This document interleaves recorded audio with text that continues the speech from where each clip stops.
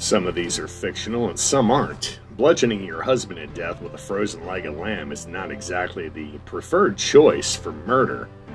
But in a Roald Dahl novel, the character, it was a short story actually called Lamb to the Slaughter. He had a character named Mary. Mary's husband went on to tell her he was leaving her something, and Mary snaps. Not only is he divorcing her, but this son of a bitch actually wants her to make him dinner. And guess what was on the menu? Well, she ain't going out like no chump. Reason enough to swing that frozen leg of lamb and bludgeon him to death, right? When she came out of her shock, Mary quickly disposed of the murder weapon by doing what any sane person would do. Dinner after a murder. She cooked it. Later on, after going to the grocery store to pick up potatoes, vegetables, and a cheesecake for her husband's meal, she called the police as if she just discovered him murdered.